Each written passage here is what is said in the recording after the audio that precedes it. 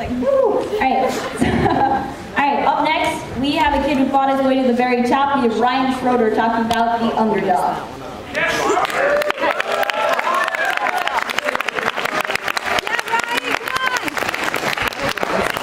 Good afternoon, everybody. My presentation is on Underdogs, who they are and why we love them. So when we were assigned to do an AP talk, we had to go and pick a book to do it on. And like any good high school student, I waited to the last possible minute.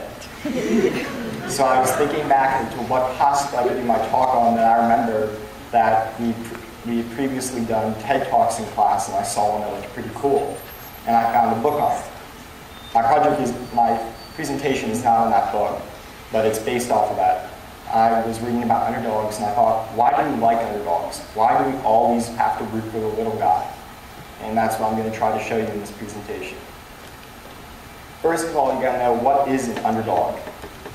An underdog is the loser or projected loser in a competition or struggle. The word comes from English. The basic idea is that the weaker, smaller dog, like this one, rolls over and lets the bigger dog get on top of it. Or, as you might say, humps your leg. And doing this, it shows that it is, in this, the weaker dog becomes the underdog because the bigger dog is on top of it.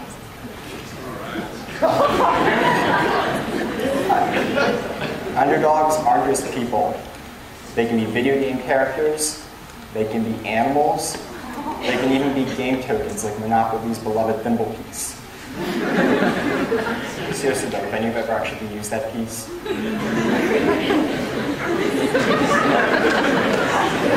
Okay, so I have a couple of historical examples of underdogs.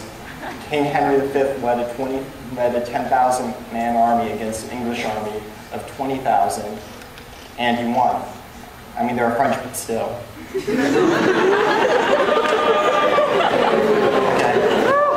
And in another example that I'm sure my English teacher will love, J.K. Rowling went from being an unemployed English teacher to a multi-billionaire in less than 5 years. Hopefully you can do that too, Mrs. Dino. I'm sure that'll make you very happy. I will. Don't worry. So, how do we view underdogs? Firstly, we like to view underdogs as the good guys. We ignore all of their flaws. We view them as nicer, smarter, even more sexually attractive.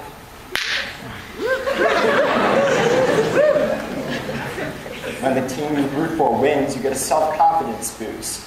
You're more optimistic. You celebrate, you wear your team jersey, yada, yada, yada. When the team you're rooting for loses, you're pessimistic. You feel insecure. You don't advertise it. There's a reason you don't hear a lot of people cheering it.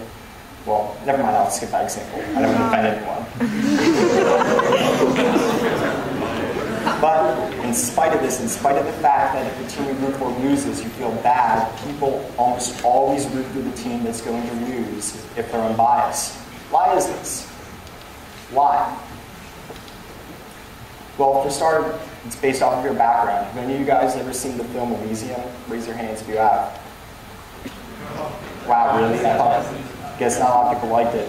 The basic plot of the film is that for some reason Earth looks like Hooksville. It's like a dump.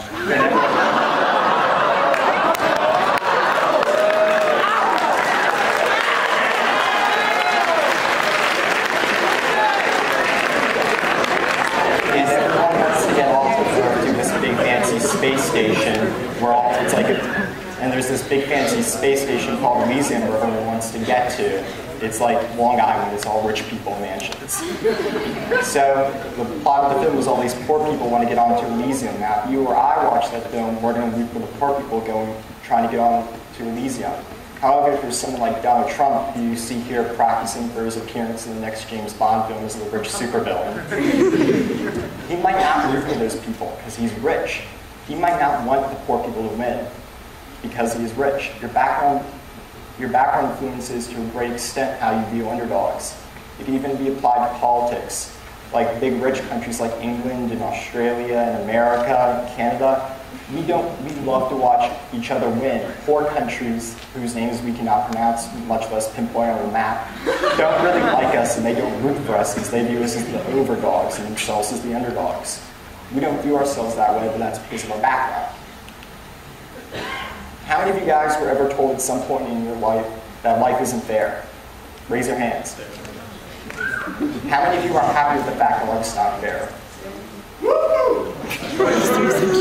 Okay, and I guess only a couple of you might need help.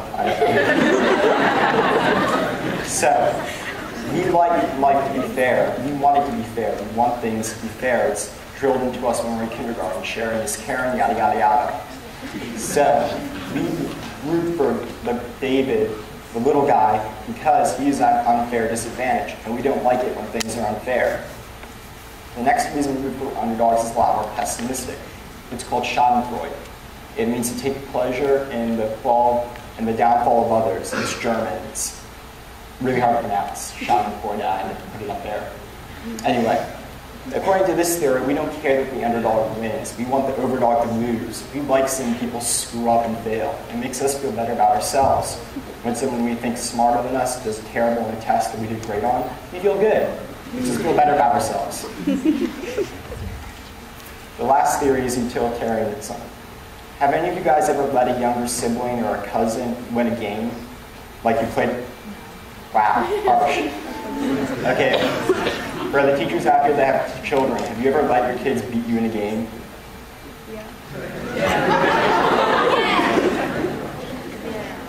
This is part of utilitarianism. You let the team win, you root for the team that's going to get the most out of winning.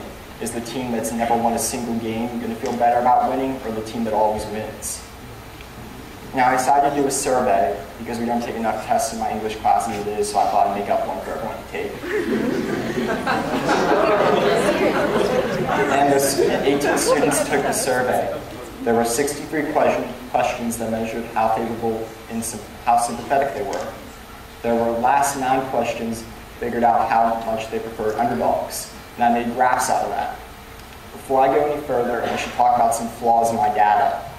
There was only a couple people in the test group. 18 is not a lot. There weren't a lot of underdog preference questions.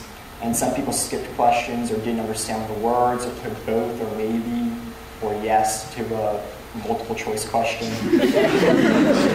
I don't know why I don't think they do that on actual tests. I hope not. Now, I went and was trying to figure out the relationship between sympathy and underdog preference. If you look here, people that are down here don't like underdogs and they're not very sympathetic. People that are up here, they're saints. We're not saints, we're in the middle. We like underdogs and we are sympathetic, but we're not perfect. We're not evil either. Just saying, just because you're here doesn't mean you're bad. That's like celebrity range. So, as you can see, there's a slight correlation between sympathy and underdog preference in this chart. I thought, this looks like an outlier, so I took it out. Then you can see that there's definitely a correlation between underdog preference and sympathy. Now, I decided to go further. I was going to split this up and compare guys to girls. Thought it'd be cool. For guys, you see that we're pretty much like the chart I just showed you. People that are less sympathetic are less favorable towards underdogs. More sympathetic, more favorable towards underdogs. With girls, it was kind of a different story. Based on this, girls that are more favorable towards underdogs are less sympathetic, and girls that are less sympathetic are more favorable towards underdogs. In other words, girls that are meaner like underdogs and girls that are nicer don't like them. I'll leave you to mumble about that among yourselves later. I don't want to get into this because I don't want to be called a sexist. Won't help me find dates for pun. So, we love presumed losers. We love to root the people that are going to lose because of those reasons I just discussed. Schadenfreude, utilitarianism, your background. Gender might also play a role, as that study I did showed, and sympathy is also critical. Thanks.